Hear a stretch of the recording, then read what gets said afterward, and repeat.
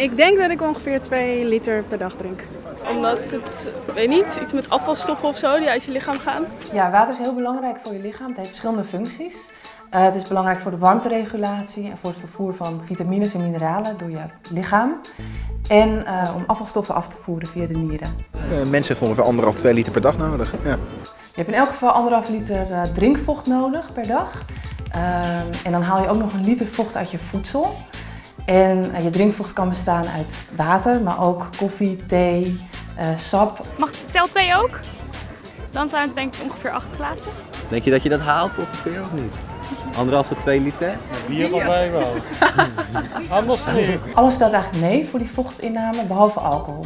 Op korte termijn, als je te weinig drinkt, kan je duizelig gaan voelen en verward. En als je structureel te weinig drinkt, dan kan je nierschade krijgen. Ik heb hier ook een lekkere kan water gemaakt. Ik heb er wat munt en citroen in gedaan. Omdat de smaak dan toch lekkerder is. En dat kan stimuleren om wat meer te drinken.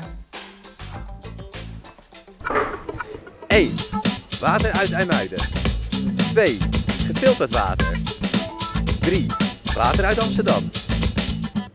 Nou, deze die had een beetje smaakje alsof die uit het buitenland kwam. En deze die had dat totaal niet. Het was een stuk zuiverder eigenlijk. Je proeft gewoon dat het niet zo hard misschien is of zo. Je proeft niet dat er allemaal... Soms zitten er bijsmaakjes aan of het ruikt er raar of zo. En bij die 2 merk ik nu al dat het gewoon zachter is. Deze is zachter.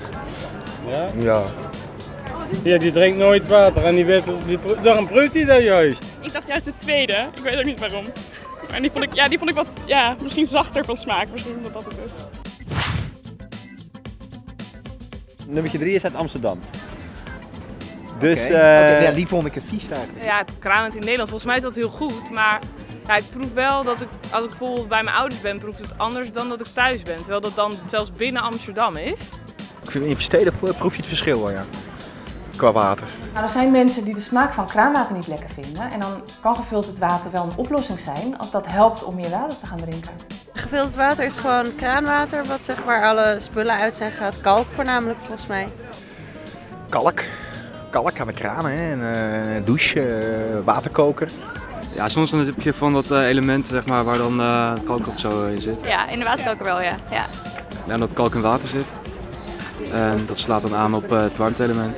Mijn vriendin heeft dat heel vaak, dan drink ik bij haar thee en er zit allemaal van die vlokken in en zo. En bij mijn oma drink ik altijd van dat gefilterd water en dat staat dan ook in de koelkast. Dus ik vind het lekkerder smaken. Het smaakt iets minder hard.